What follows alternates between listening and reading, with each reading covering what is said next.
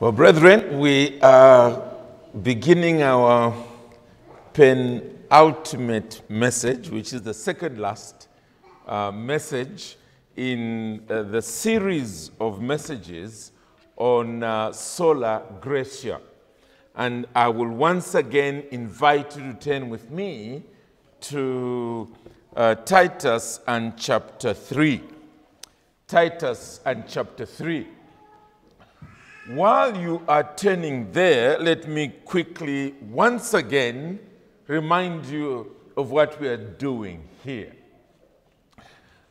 In looking at the subject of by grace alone, what we are primarily seeking to do is to remind ourselves of the gospel that saves. And that's a very important aspect of our Christian responsibility, because the Christian faith is primarily there to salvage or to win back something that has gone wrong, that has been destroyed.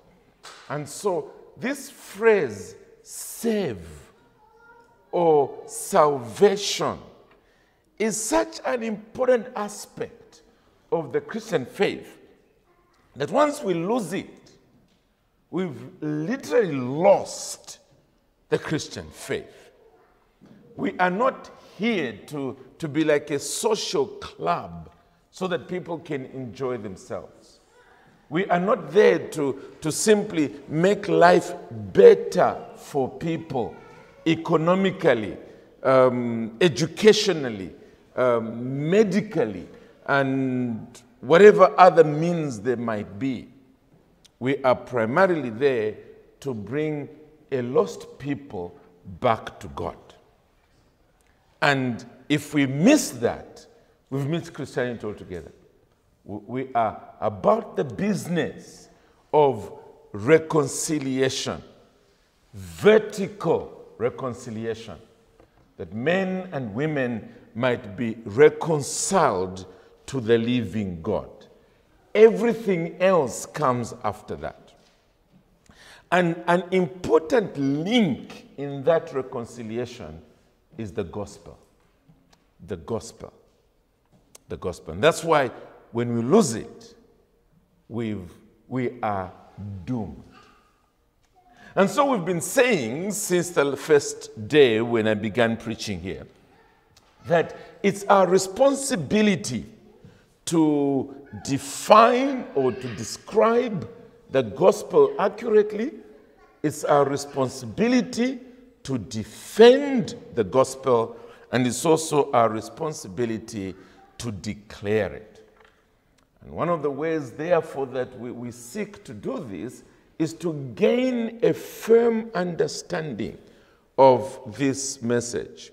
And when we speak in terms of the 5 solas, this is simply one of the ways in which over time the Christian church has given us these pillars, these propositions that help to gain this clarity.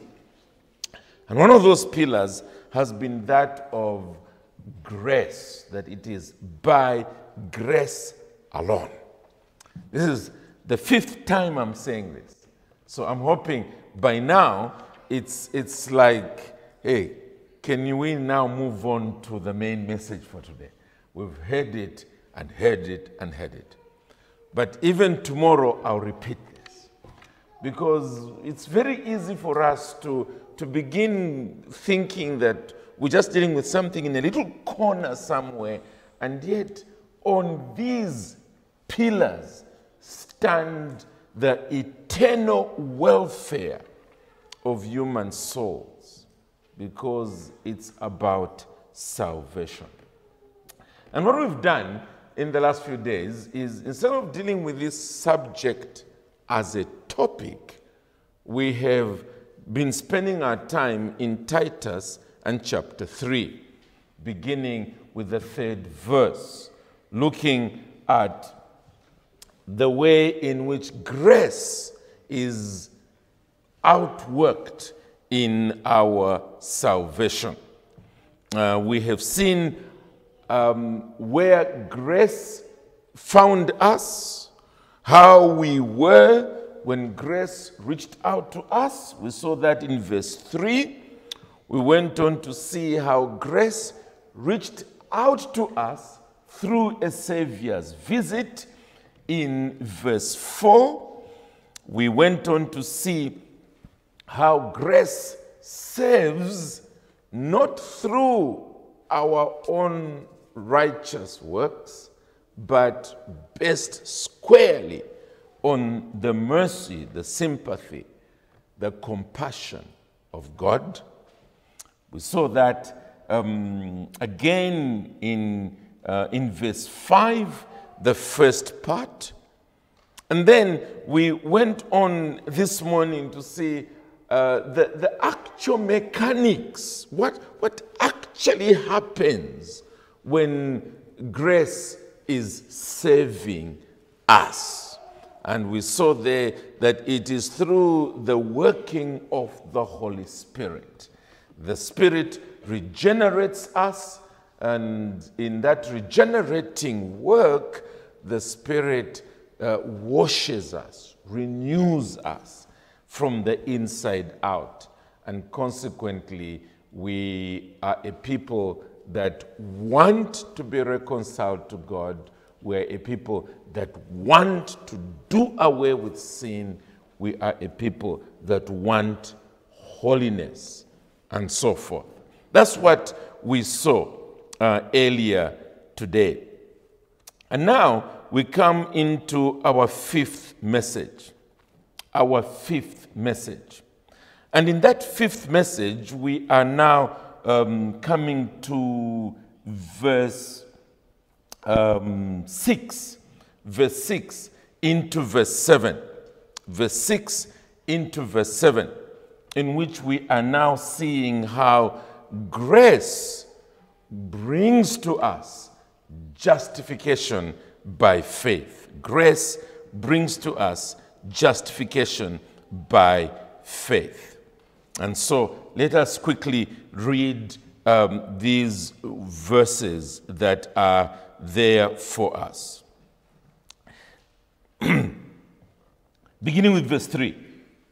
For we ourselves were once foolish, disobedient, led astray, slaves to various passions and pleasures, passing our days in malice and envy, hated by others and hating one another. But when the goodness and loving kindness of God our Savior appeared, he saved us, not because of works done by us in righteousness, but according to his own mercy, by the washing of regeneration and renewal of the Holy Spirit, whom he poured out on us richly through Jesus Christ our Savior. And here is what we are looking at now. So that being justified by his grace, we might become heirs according to the hope of eternal life. We'll end our reading there. We are now seeing something of the fruit of this grace. Yes, the mechanics had to do with the Spirit of God working in us, infusing the principle of life and infusing the spirit of the principle of holiness. The next step is that we are justified. So that being justified by his grace. That's the consequence of this. You remember one of the points I made earlier this morning was the fact that we tend often to put conversion and the new birth in the reverse order. We tend to say to people that they must repent and believe in order to be born again. And I tried to show you in the last session that, in fact, it is the new birth, it is the being born again that produces the consequences of repentance and faith. And then from there comes the justification that we are looking at here. And it's important for us as Christians to maintain that balance. The new birth is not something we do. It's what God does to us. It's a secret work of God's Spirit that takes place somewhere inside, behind the scenes, in giving us life. What we do by way of our conversion is that we repent and we believe. It's not God who repents. We repent. It's not God who believes. We believe.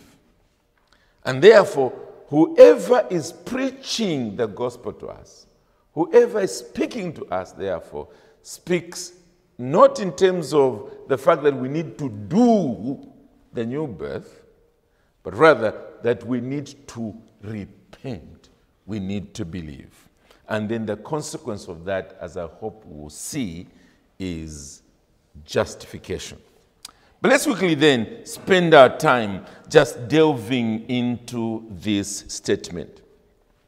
First of all, you will notice that the Apostle Paul is using the word justified. Justified. This is a legal term. It's by legal, all I mean is that it happens in your records in a courtroom. It's not something that is happening in your heart. It's not you being changed. The change is what we looked at a few minutes ago, earlier today. Justification is in the courtroom. It's somewhere in, as it were, the documents of God, the books in heaven, so to speak. And all it means is that a person is, listen to this, is declared to be righteous. Notice, he is declared to be righteous. He's not being made righteous. He's being declared to be righteous. That's what that phrase means. Notice, I've not said he is declared to be forgiven. That's what I've said. I've said he is declared to be righteous.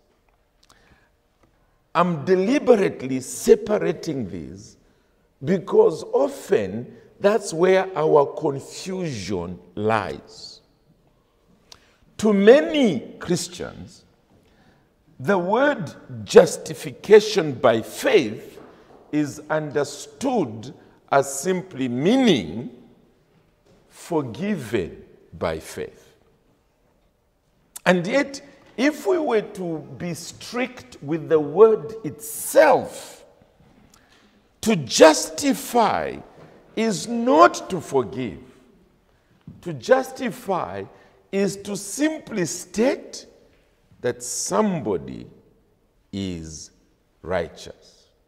So let me use an obvious example here. If you find two people arguing, and one of them is very angry and is now pointing a finger at his friend, and he is saying, You see, the problem with you is you keep justifying yourself. That person who's angry and is pointing a finger at his friend is not saying that the problem with you is you keep forgiving yourself. That's not what he's saying. He's saying the problem with you is you keep saying that what you did was right. That's the problem with you.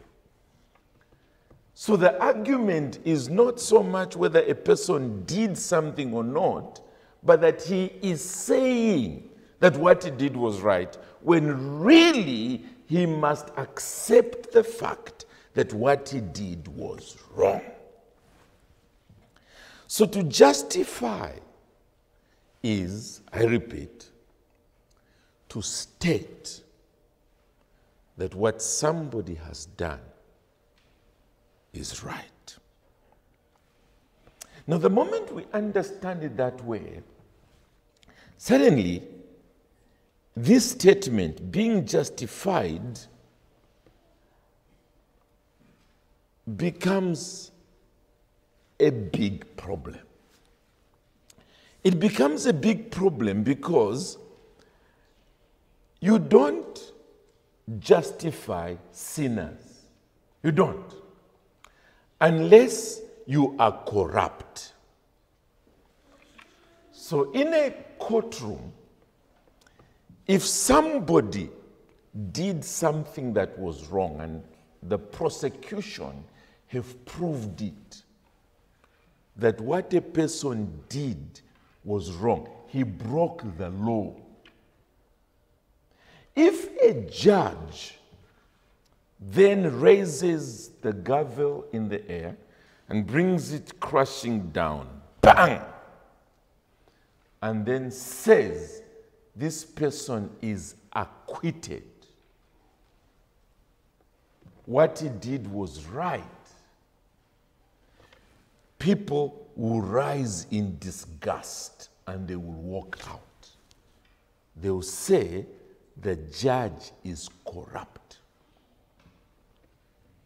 Somebody would have bribed the judge because it's so obvious that this person broke the law. How can the judge say he is right? Well, friends, that's what God has done. Look with me quickly at Romans and chapter 4. Romans and chapter 4.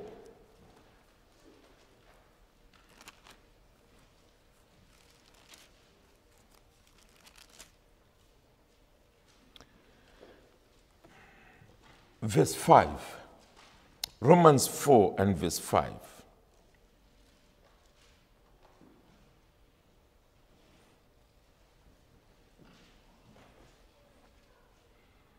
Now, and to the one who does not work, but believes in him who justifies the ungodly, his faith is counted as righteousness. I'm interested in that little phrase there. To the one who does not work, but believes in him, meaning God, listen to this, who justifies the ungodly. Let's put in the definition there. Who declares righteous the ungodly. The one who says that the ungodly is righteous. Now, that's a problem. It's a problem that needs to be processed. You see, if our understanding is this, that who forgives the ungodly, then there's no problem. Because it's simply telling us that he's got a large heart. And most of us do that, don't we? People wrong us and we forgive them. But to declare them righteous is something else. But that's what God does. That's what God does. How can he do that? How can a righteous God declare unrighteous people to be righteous? Back to our text, Titus chapter 3.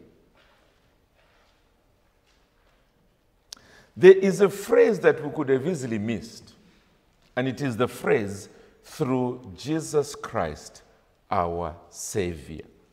At the end of verse 6. Whom he poured out on us richly through Jesus Christ, our Savior. There is something Jesus did that enables a righteous God to declare sinners righteous. What did he do? We find it in chapter 2. Chapter 2 and verse 14. Chapter 2 and verse 14. Let's begin with the previous verse, because we find the phrase there, again, Jesus Christ, our Savior. Verse 13, waiting for our blessed hope, the appearing of the glory of our great God and Savior, Jesus Christ. Now we are told what he did. Who gave himself for us to redeem us from all lawlessness. The word I'm looking for there is the word redeem. Redeem. To redeem means to buy back. That's what it means. To buy back. Jesus Christ, when he went to the cross, he was buying us back. Jesus never sinned. He lived an absolutely perfect life. He was born righteous, born of the Virgin Mary. Sin was not in his inheritance whatsoever. He then perfectly obeyed the law of God. In perfectly obeying that law, he merited a righteousness. Notice I said merited. In other words, he worked for it by his life. And then finally, setting aside that righteousness, he then took upon himself our debt, what we owed God, the guilt of our sin. He took it upon himself. And on the cross, he paid the full price for our sin. The wrath of God that should have sunk us deeper than the grave into the flames of hell forever fell upon him until he cried, "It is finished." He paid the price. His righteousness is now free for those who trust in him. Let me say that again. His righteousness is free for those who trust in him. And therefore, when that righteousness becomes ours, God is able to declare us righteous. Not because we have done anything righteous. No. But based on the righteousness of God's own Son. Based on the righteousness of God's own Son. It is the work of substitution that is unique only to the Christian faith. God the Son, who has always and ever been righteous, takes our sin upon himself and suffers for it to satisfy justice, to satisfy the wrath of God. Sinners who ought to perish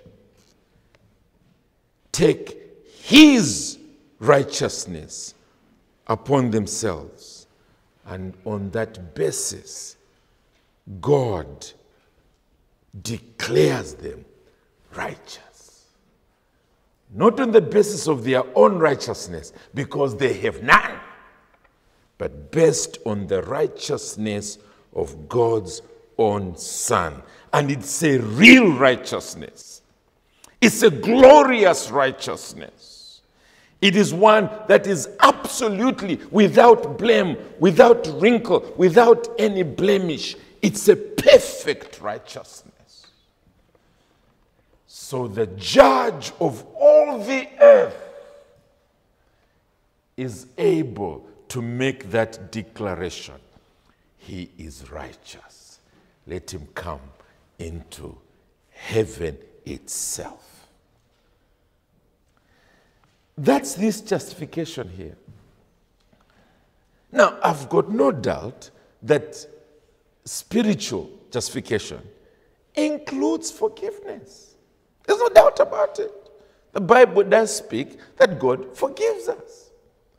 But, I want to repeat, when we equate it to forgiveness, we miss the glory of what the Christian faith is about. It's beyond forgiving. It is declaring us righteous. Now, for those of us who did a bit of mathematics at school, you will remember that we learned about graphs, and graphs would have an axis under which you were in the negative, you were below zero, and then on top you were in the positive. In many ways, forgiving is the fact that we've done something wrong, we are in the negative, and when you are forgiven, you are brought to zero. So what you did wrong is pardoned.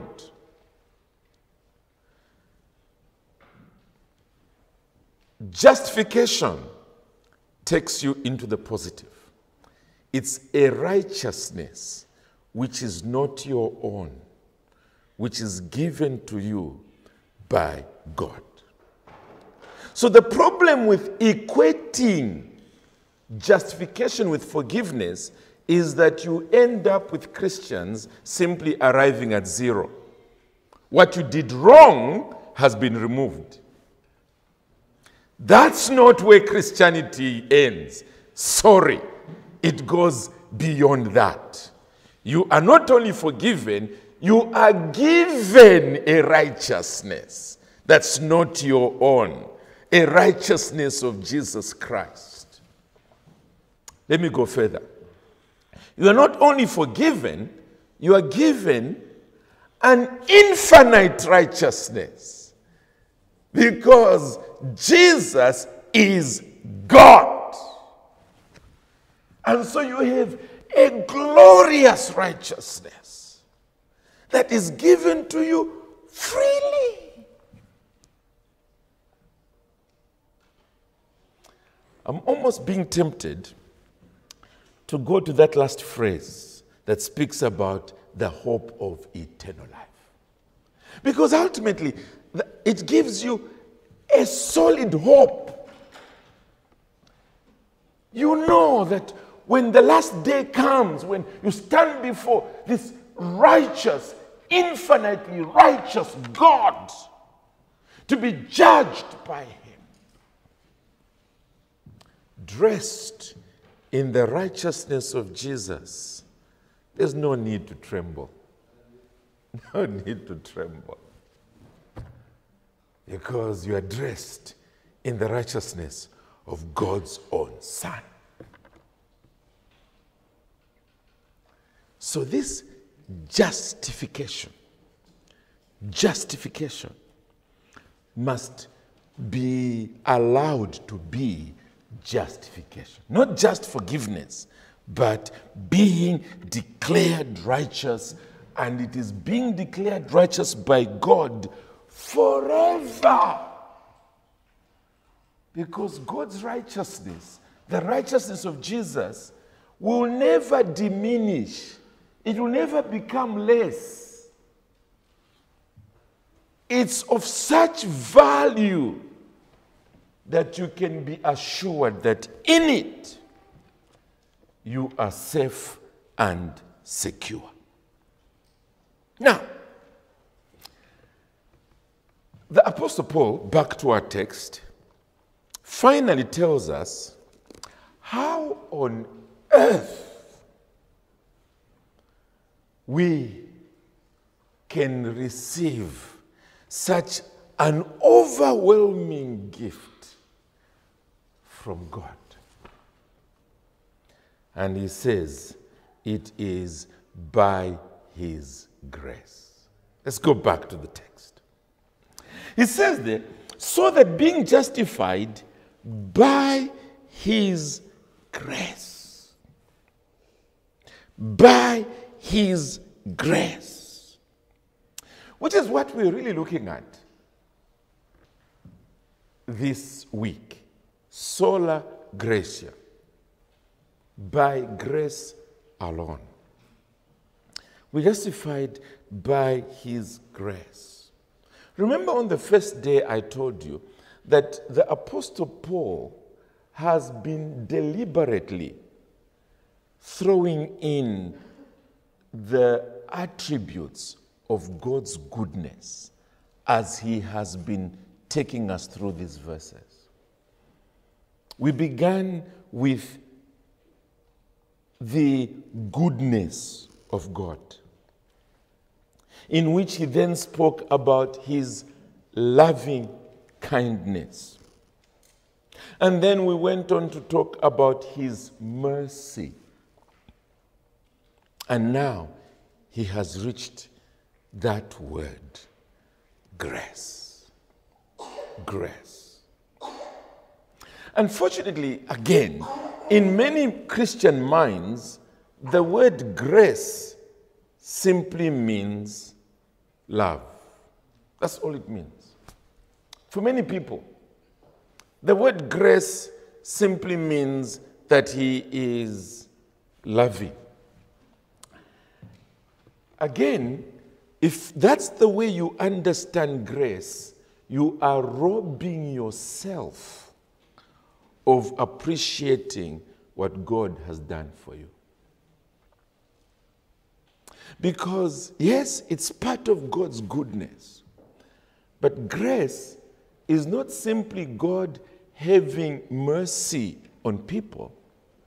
It is God having mercy on people who deserve His wrath. Add that last part. Who deserve His judgment. That's what grace is. Let me use an obvious example. If you were passing through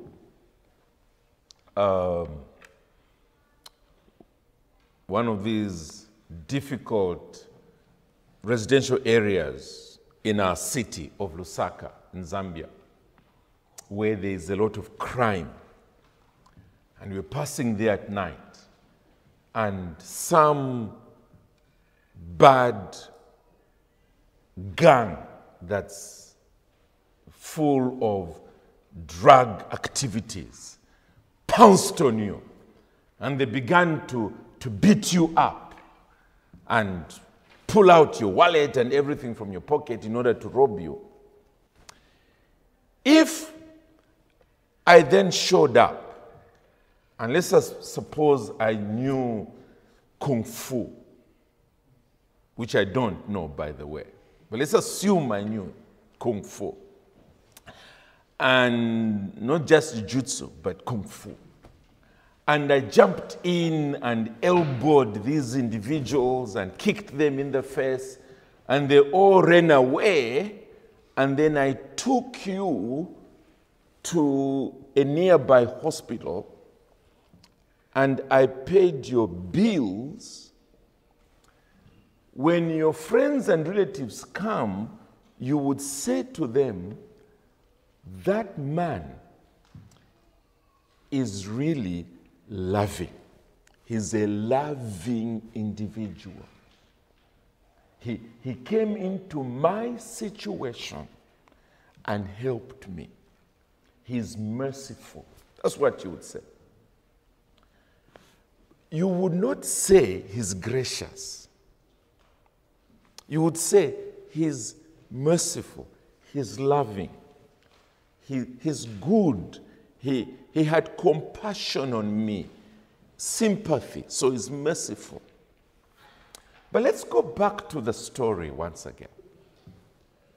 Let's suppose that the day before this event happened in Lusaka, I was wearing my brand new 3-piece suit, and I was making my way to my daughter's wedding. You saw me, and as I was passing by a pool of muddy water, you came in your car, and deliberately, you saw me. You came and skidded with your car on that muddy water. And that terrible water came onto my 3-piece suit. And you drove a little distance, came out of your car, and started laughing at me. And old man as I am, with my fury, I began to run towards you. You jumped into your car and you disappeared. Okay? Keep that in mind. Fast forward the next day, and I see you being beaten up. And I begin coming towards you. When you see me and you recognize me, you are thinking, oh, he's going to join these guys to finish me off, especially when you see me going like this. But if in the process I beat up those rowdy guys and they run away, I give you back your money, I take you to the hospital, I pay your bills, when I'm about to say bye, I know what you're thinking. You're thinking, I don't think he recognized me. Praise God, he doesn't recognize me. Because in your heart you're thinking, if he recognized me, there's no way he can do what he has done. No way. And then, as I am about to go out of that door, I turn around and say, next time you see an old man like me in a 3-piece suit, don't do what you did, okay? And then I go away. You go. So he knew who I was. When your relatives come, you won't just say, he's a good man. He's a loving man. He's a merciful man. You will say he's a gracious man. He's gracious. He's one who has overlooked what I did in order to be a blessing to me. He is a gracious man. Now, friends, that's what we have here. We've reached the apex, the height of the goodness of God. It's not just love and mercy. It's grace that he has had upon us. Because we deserve the opposite. We broke his laws. We've raised our fists in his face. We have deliberately been in disobedience and in rebellion against him. That's what we've been. And despite this God knowing all that, he takes his own son, his darling, God the Son, and puts him in our place and makes him to suffer the wrath of a just God in our place, and then gives us his righteousness instead. That's grace.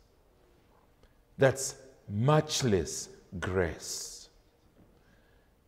That's glorious grace. That's infinite grace. This God did not need us at all. At a click of his finger, he would have recreated the entire universe and put a new humanity there.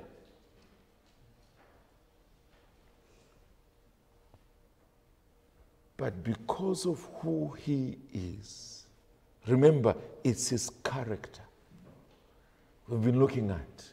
He's a good God. He shows the apex of his goodness by giving us a free righteousness at the expense of himself. We who are rebels, absolute rebels, in order to bring us to himself. Amazing. Amazing. And that's why the Christian message is such a glorious message. Because of these realities. That God justifies the ungodly. He justifies us by his grace. And indeed, by grace alone. It's completely an unmerited favor. We've already seen this. We don't throw in our own good works. We've thrown that out already. Not by righteous works, but by his own free mercy. By his own free mercy. I need to just handle one more matter as we rush on to close. And it is this. How does this justification then become ours? What is, as it were, the cup by which we receive this justification? The general teaching of the Bible is that it is by responding in repentance and faith. By responding to the good news in repentance and faith. We see this right through the Gospels. We see this right into the book of Acts, and we see this right through the epistles. The message over and over and over again is that this message of God to us is one that we receive through being repentant and trusting. For instance, in Luke 24, the Lord Jesus Christ is about to ascend to heaven and is talking about how men and women are to benefit from the death that he has just gone through. Remember, he will use the word forgive, but that's simply the beginning of the benefits. We have said it is not just forgiveness, it includes the positive, which is being dressed in his own righteousness. But all the same, I want us to see this. Luke 24, and I begin reading from verse 46. And Jesus said to them, "Thus it is written, the Christ should suffer, and on the third day rise from the dead, and that here it is, repentance and forgiveness of sins should be proclaimed in his name to all nations." So it's very clear that repentance is a requirement. Repentance is a requirement. But perhaps if we quickly jumped to Romans 5, we have and verse 1, we have the statement that is a very clear one. Romans 5 and verse 1. Romans 5 and verse 1. It says, "Therefore, since we are justified by faith," we're justified by faith, "we have peace with God through our Lord Jesus Christ." So you find that again and again in the Bible, through the Gospels, through the book of Acts, and right into the epistles, that the message of the preacher is not simply God has done this for you, rejoice and run away with it. It was, therefore, you must turn away from everything you know to be evil. And then you must put your trust in the person and work of Christ. So you turn away from what you know to be evil and cling to the cross of Christ. And God bestows on you this justification. Now, again, you know, us as human beings, we always want somehow to squeeze in good works. And we almost begin to make repentance and faith into some meritorious activity. You know, I believed, and you know, there's some sign of pride there. You know, I believed, that's why I'm a Christian. That is simply the begging bowl in which God bestows his blessing. It's not something that we should even be, as it were, conscious of in terms of, you know, what I did. You know, this is what I did, this is what I did. No, we concentrate more on what he did in sending a Savior to come in and rescue me from death. From death. It's like an individual, the example we used on the first or second day about a person who's drowning, and finally someone dives in and fishes him out. And then he's being asked, so how were you rescued?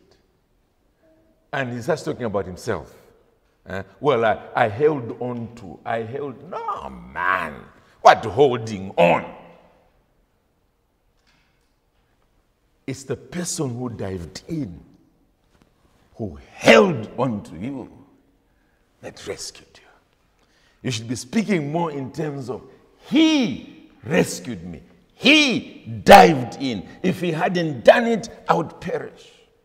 Or, let's use another example, which is more familiar to people in my part of the world.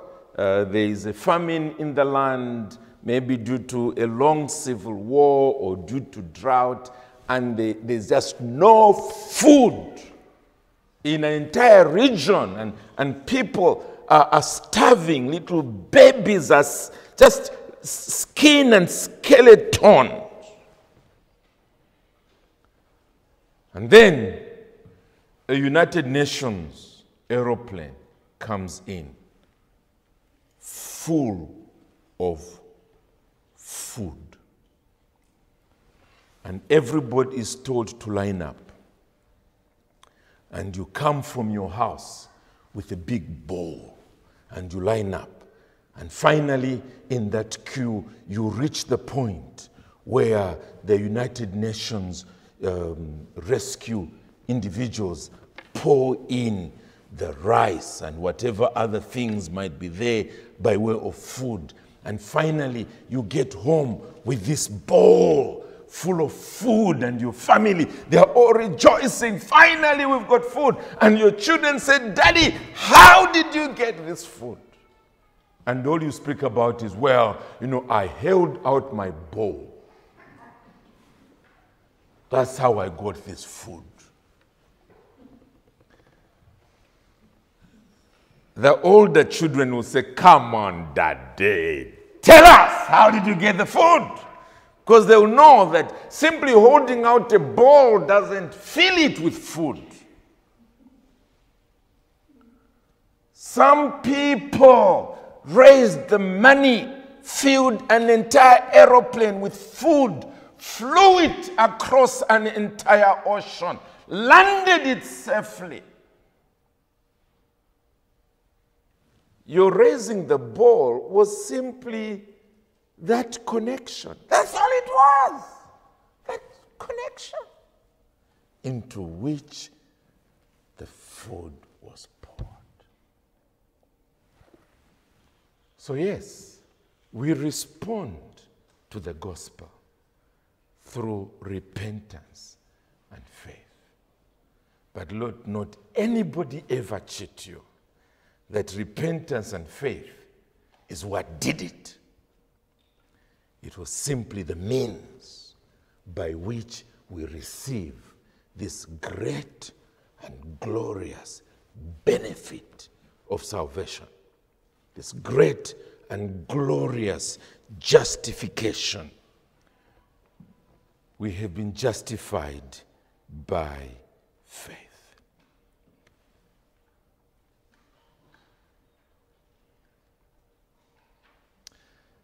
Grace secures our justification. We thank God that the God who sits on the throne of the entire universe is a gracious God. And because of his grace, we are justified. Let us pray.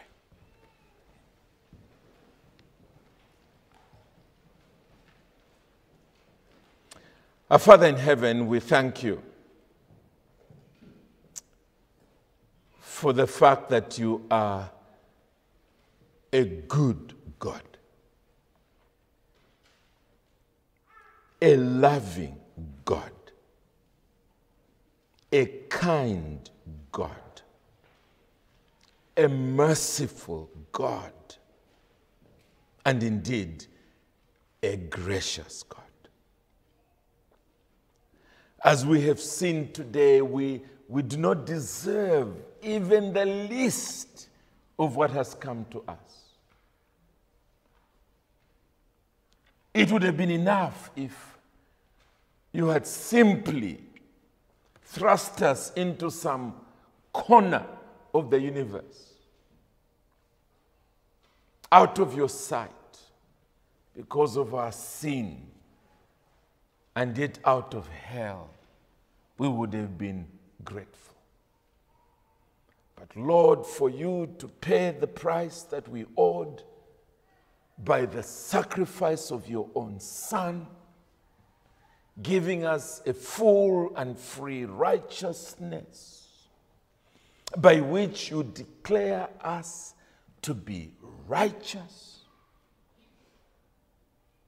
despite all that we have done against you. Oh Lord, we thank you. We thank you. We thank you. And how we pray that that gratitude will only grow the more we meditate on these stupendous facts, and that it will completely overwhelm us when we arrive in eternity. Thank you for your grace. In Jesus' name, amen.